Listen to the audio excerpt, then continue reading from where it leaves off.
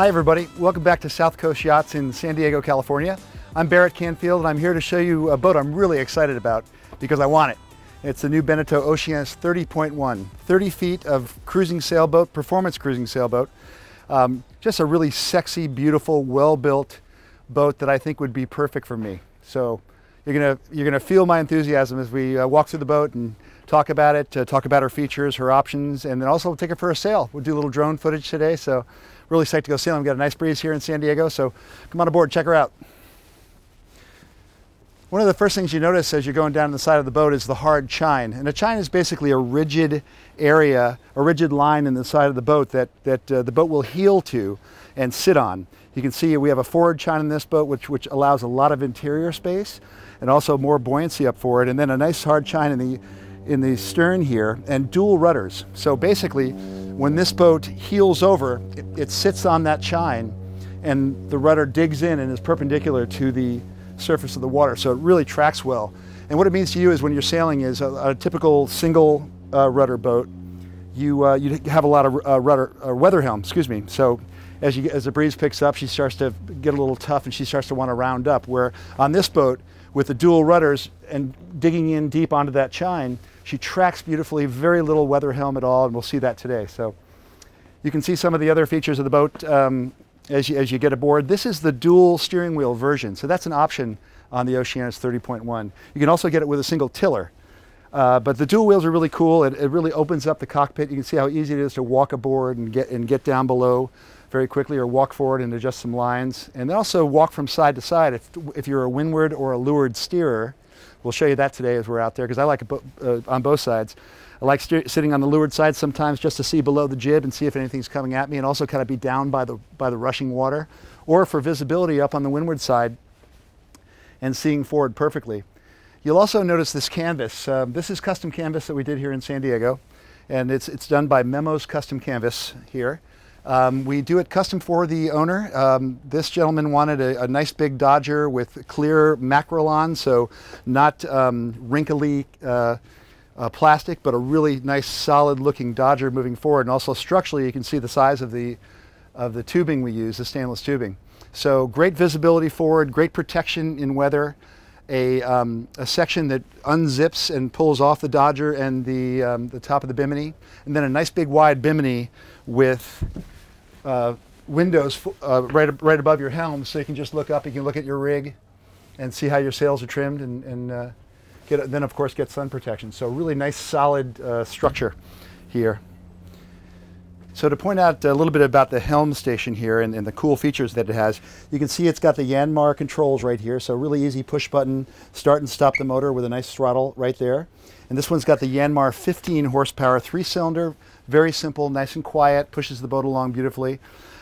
Dual helms, one has a brake on it, so you can lock it off if you want. And this boat also has the optional autopilot from the factory. We ordered this one with the B&G package, which is the coastal and the offshore package from the factory. So you can see our chart there. We're sitting here at Sun Road Resort Marina in San Diego and ready to go out for a sail. And then we have the B&G wind instrument at top. So she's got chart plotter. We actually added B&G radar to it. You'll see it on the rig as we go. And it's got a radar overlay on that 7-inch screen there. So everything's right there at the helm, easy to see. Just look down, great in sunlight or at night. And just a nice, big, comfortable cockpit to sail around with your friends. The other thing that I really noticed about the boat is the size of the boat. For a 30-foot boat, she's actually 31 feet 3 inches overall. But for a 31-foot boat, she's got a very big cockpit. It's the biggest cockpit in her class, really, and bigger than some of her competition that are 34 and 35 feet long.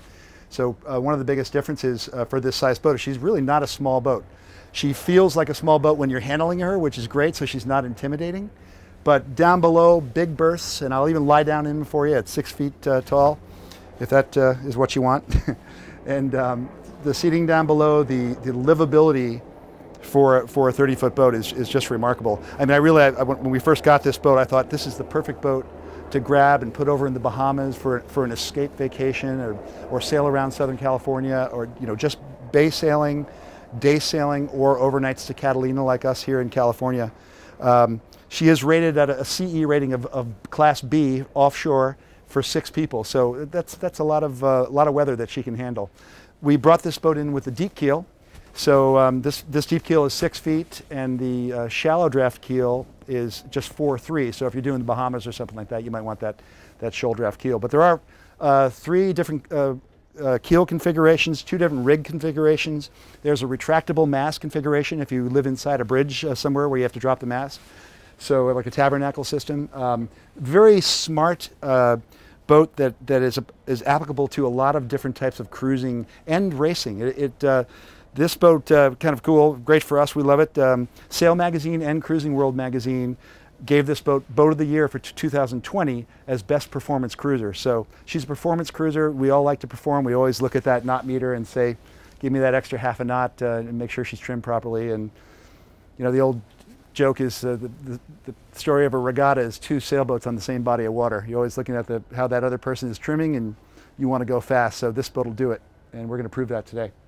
So in the cockpit, this is the fiberglass cockpit table. It's got 2 leaves that lift up, one on each side. So you have a nice room for probably 4 people to have a lunch there or dinner if you feel like it under candlelight. On the starboard side of the boat, it's got a tremendous lazarette here. You can see how big this whole lazarette opens up.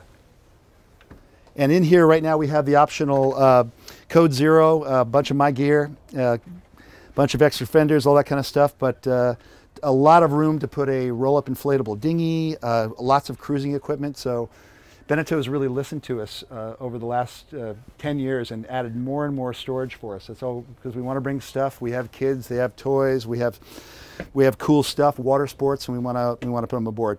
You can see the factory Coast Guard placards there. This is the handle for the manual bilge pump that's in the cockpit here. Fire extinguisher that we install, and then we mentioned before South Coast Yachts. Just labeled battery charger. We label everything in the boat so you don't even have to think about what's behind that little box right there. There's your battery charger. There's a little step right there also with some grip tape on it, and a nice little light right here that you can turn on and get down in there at night if you need to. So this boat was ordered with the upwind downwind pack, which is the bowsprit, the Genoa. We also ordered this boat with the in-mast furling, which is not standard. So this one has in-mast furling main. It comes with a really cool classic square top main from the factory with the self-tacking jib.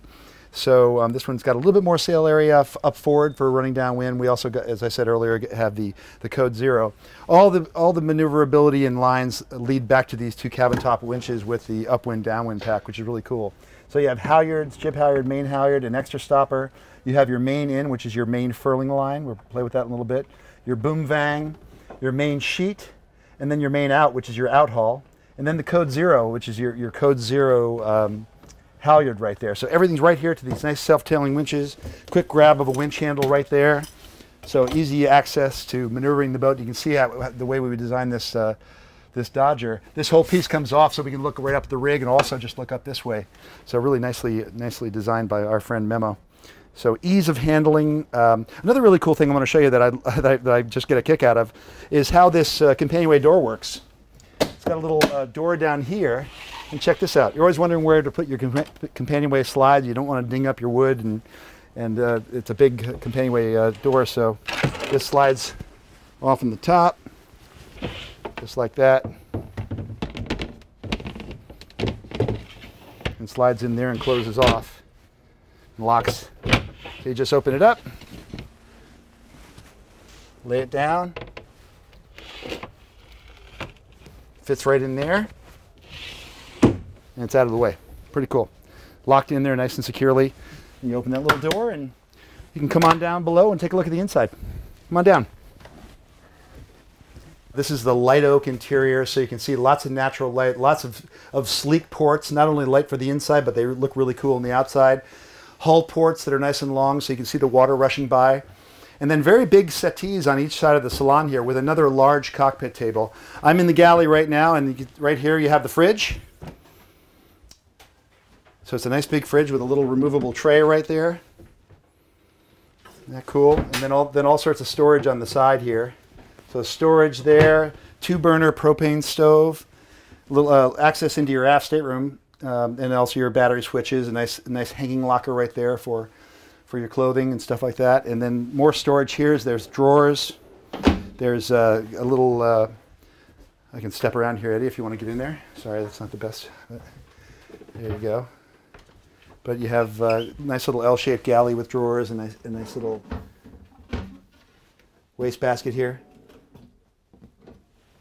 Isn't that cool? Propane shut off. And looking forward, so as I said, I'm kind of the human measuring stick at 6 feet tall. Nice place to lay. I think it's probably 6'3" here or so. But a nice place to lay on the leeward side as you're underway on a long voyage. On either side, on the starboard side of the boat, you have the optional nav table here. So this nav table is kind of cool. It folds away, so you can have the same amount of room for livability or sleeping there if you do want to sleep out here in the salon. You can see your nav station here. Part of the offshore and coastal electronics package is the B&G VHF, the Fusion Stereo. You can see you have a fuel gauge over there. Everybody's always wondering how much fuel. She does carry 34 gallons of fuel and 42 gallons of fresh water in the boat. And then moving forward, you have dual doors, so double opening doors there. So really big, nice way to step in to this V-berth here. You have a hanging locker on port and on starboard. And then we'll use the old measuring stick again. So lying down here, nice and comfortable, nice big hatch right overhead here, so you can get some fresh air blowing through here at night. Reading lights, light switches, LED lighting under all this, so really nicely lit up for reading. We also, you'll notice a couple of carbon monoxide detectors for the boat. We add those here at the dealership just to keep the customer safe and comfortable.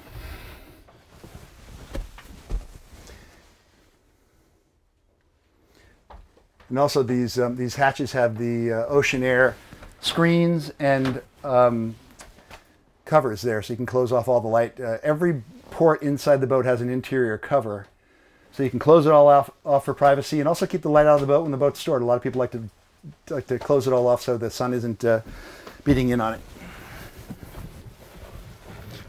But really comfortable interior. You know, I'm dreaming of putting one in the Bahamas. I'll talk to my wife. See what she says. I think she'd like that.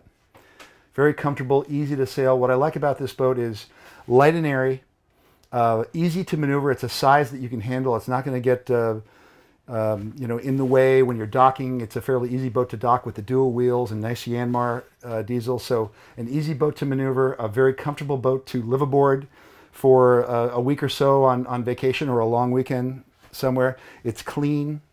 It just works for me. I love it. So one of the things you'll notice in the Oceanis 30.1 is the headroom. As I said earlier, it's a big boat for 30 feet, 31 feet overall. But I'm 6 feet tall, so walking down through the boat, you have about 6'2", 6'3" headroom right throughout the whole thing. So it's very, you know, you're not bumping your head even going forward. Going aft, the head is on the starboard side of the boat, and this boat we ordered with the electric quiet flush toilet. That's an option from the factory. You can get the manual flush as standard, but a really roomy head. You know, just always measure it by my size, and then you know, it's a pretty comfortable size head. Toilet's right here. Electric quiet flush buttons. You have a nice mirror and sink looking forward. A nice piece of canvas that drops down to keep all of your toiletries and everything dry when you're taking a shower. And the shower, of course, just lifts up and goes on the wall there, or manually you can shower. Pretty cool. And coming out of the head, you can see the companionway steps. These are also the optional wooden companionway steps, or wood-covered companionway steps that match the beautiful oak of the interior. I like this option. It adds a nice bit of class to the boat, and also you have a nice some grip tape there to keep yourself safe when you're walking down through. And there's your access to the Yanmar.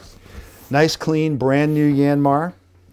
What's great about these motors is easy access to your impeller. You have your belts behind that, it's covered. Alternator, fuel filters right there. You have your raw water intake filter, overflow for your coolant right there, and everything's nice and simple and right here and easy. The dipstick is right here, so just lift it up and check your oil. But 3-cylinder, 15 horsepower, that'll push this boat along just fine. Under the floorboards here, you can see that our team has labeled this. That's the head salt intake, so saltwater head right there. And that's the intake with the through hull. Nice clean bilge. We're just about getting ready to deliver this boat. We deliver it in 3 days, so the owner was kind enough to let us get aboard, do the walkthrough, and take it for a sail. So best part of my job. All right, well let's get out there. We'll get her away from the dock and go for a sail. Sound good? Okay, so we're going to fire her up and head out and do some sailing here in San Diego Bay off of Point Loma. Some cool things to show you here. Of course, the Yanmar controls I pointed out earlier, very easy access right there. The swim platform also just lifts up and then locks off. It's got deadbolts on each side here, so locks off to the side there. Great place to put the name of the boat. A little bit dirty, sorry about that, but great place to put the name and the hailing port right there. So we're going to keep those locked off, and then we're going to start the boat. Throttle straight up and down, power on. And you see the tachometer just pop up just a little bit, and then hit start. There she is. And of course you can put the red button in if you want to just lift it up a little bit for charging. Quiet it down a little bit. Back to neutral, she's ready to go. So we're going to grab the lines and go out for a sail. Sound good? Let's do it. What's good about this is it just shows how easy the boat is to handle. It's not a big boat, you know, so you can grab it at the dock and maneuver it and stuff like that.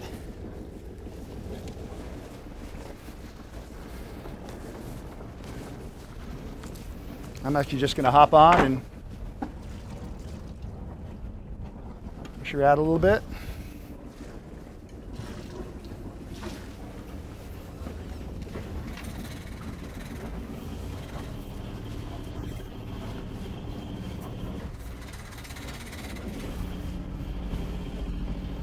All right, see ya. Okay, so we're going to pull the main out here. A nice day on the bay in San Diego. I'm just going to steer her into the wind. Look up at the Windex, so I'm kind of feel where it's all coming from. Just going to lock the wheel off right here, slow her down a little bit, and then walk up. So we have the main out, which is the out haul right there, ready to go. So I'm going to get a bunch of wraps on that winch, and then your main in is your main furling line. So we're going to release that one. Winch handle's right here. You always want your main sheet to be a little loose and your boom vang to be a little loose, because that boom needs to lift up to meet that in-mast furling sail as it comes out. So I'm just going to leave a little tension on this and go ahead and crank it out. I mean, it's small enough that you can do it by hand, but of course I'm using the winch. Maybe I'll just do it by hand. What the heck? Of course, if it's a heavier day, heavier air, I'll use the winch, but there we are, locked off, ready to go. That's locked off. I'm just going to put my main sheet onto that winch because we'll be using that to trim the main, and then lock the boom bang off. It's ready to go. Okay, we're just going to pull the Genoa out right now, and so your jib sheet or Genoa sheet is right there to that nice self-tailing winch. The furling line is ready to go. I got it here on the cockpit floor, and just going to ease it out.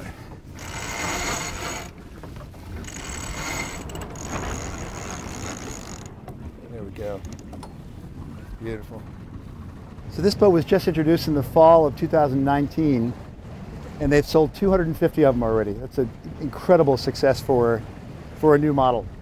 Not surprised, Beneteau. It's a boat that a lot of people want. But I can totally understand why it's been so successful. Easy to sail. I mean, in minutes you're outside kicking back. So just sticking that leeward rudder right down deep, and on that chine she just scoots. There we go. Woohoo! So what's nice about these wheels is you can just walk back and forth easily. If you want to sail on the windward side, it's got a nice chalk right here to put your foot on if you're heeled over hard. Or if you want to run down the leeward side and see under that jib, you can just run down here, sit down, and see right down the line. This is my favorite place to sit on the boat, is that leeward side. You feel the water rushing by you. You can see the sail trim beautifully. I can look up at the top of the rig and see the Windex. Telltales are looking good. So gliding along here, just inside of Point Loma, San Diego behind me. One of the questions that a lot of people ask that I forget to mention in the videos is the price of the boat. So this brand new 2021 Oceanis 30.1 has a base price of $134,000 US. And then with freight, commissioning, and then adding options, your choice of options, there are a lot of options on the boat. This boat, totally loaded, was $197. But for $175 to $195, somewhere in there, you can get a really nice boat. Oh, we got dolphins off the bow. Oh, how cool. Hear the dolphins.